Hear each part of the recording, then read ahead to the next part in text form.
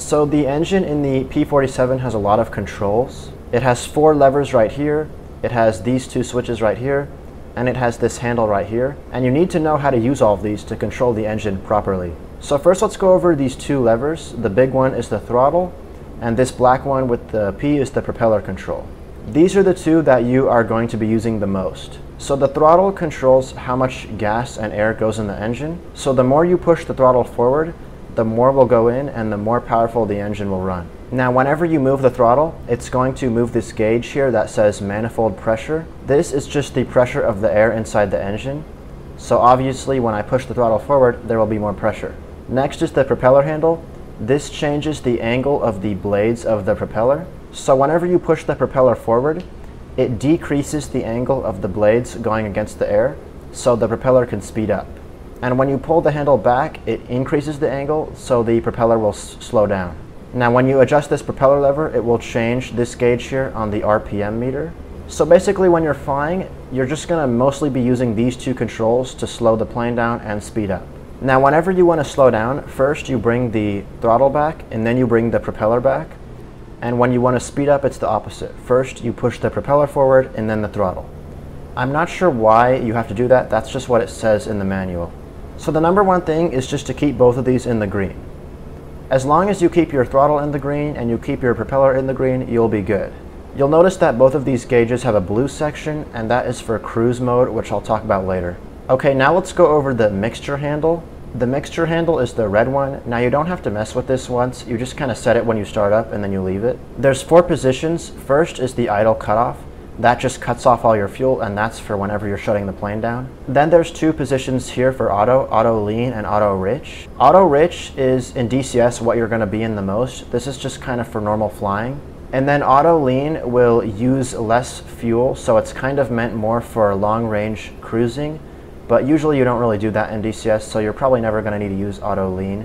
And then the last setting is full rich. So in the plane, the thing that controls the amount of fuel going to the engine is the carburetor. So if the carburetor breaks, what you can do is put it in full rich, and it will basically put a constant amount of fuel in your engine. The problem with using full rich is that it uses a lot of fuel and kind of wastes it, but if you're in an emergency, that's all you can do. So in summary, for mixture, you basically just leave it in auto rich the whole time. And then the last one here is the boost lever. So basically what this does is the booster can use exhaust gas from the engine to spin a turbine that will bring more air into the engine. Now you're probably saying that's great, but what is the point of it? Well, as you can see, whenever I adjust my throttle, it changes the manifold pressure. But whenever I get to a really high altitude, the air up there is just so thin that even with the throttle all the way forward, the manifold pressure just won't be able to go up enough.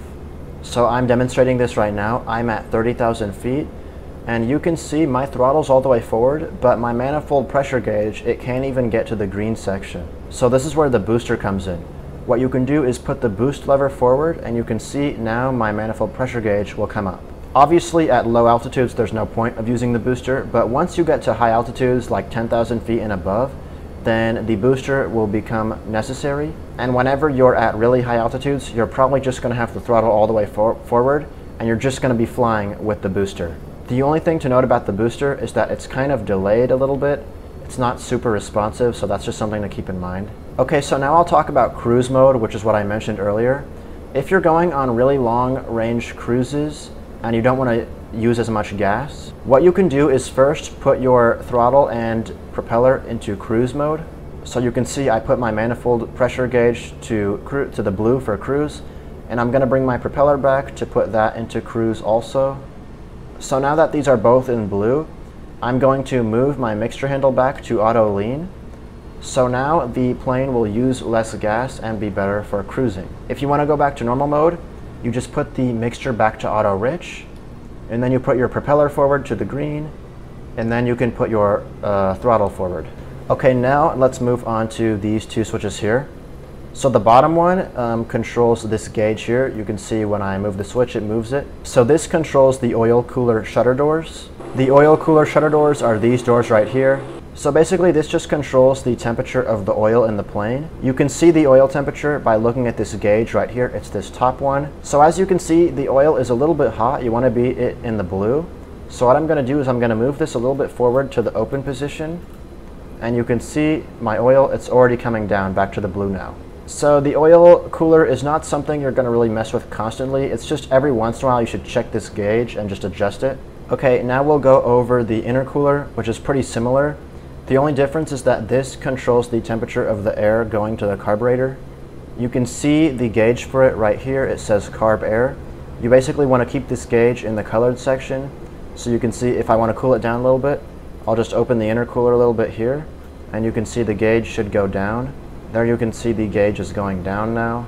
Basically, in summary with these two, you just check these two gauges every once in a while and adjust it to be right. So last we have the cowl flap lever here. What this does is it controls these flaps that can open up to cool the engine down. You can see the temperature of the engine using this gauge here. Basically, you don't want it to ever go above like 250 degrees. Now, most of the time when you're flying, you're just going to want to have them all the way closed, especially at high speeds. However, whenever you are at low speeds, if you see the engine getting kind of hot, you can open this up a little bit to cool the engine down. Also, whenever you're on the ground, you should have the flaps all the way open so the engine can be as cool as possible. And whenever you're taking off and landing, you should have the flaps about halfway open. There's not any gauges to see the position of the flaps. You just see how open they are by looking out the window. You can see they're about halfway open right now.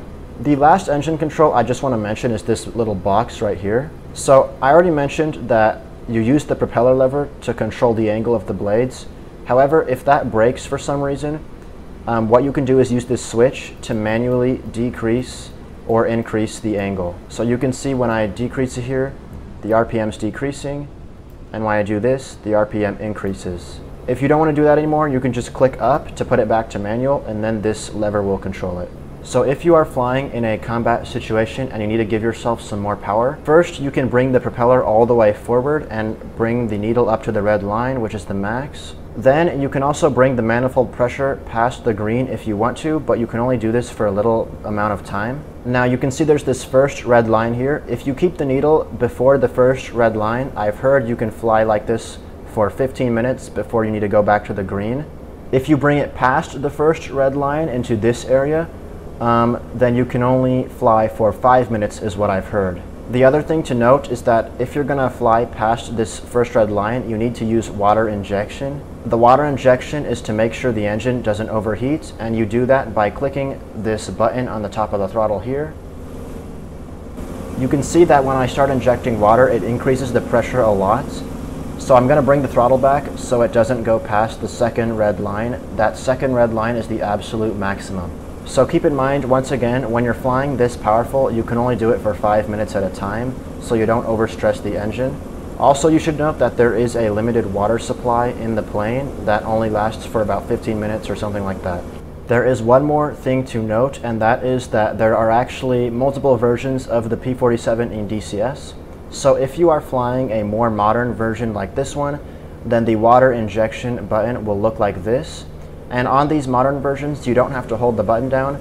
You can actually slide it in this little slot so it will stay held down like that. Thanks for checking out this video, and I'll see you later.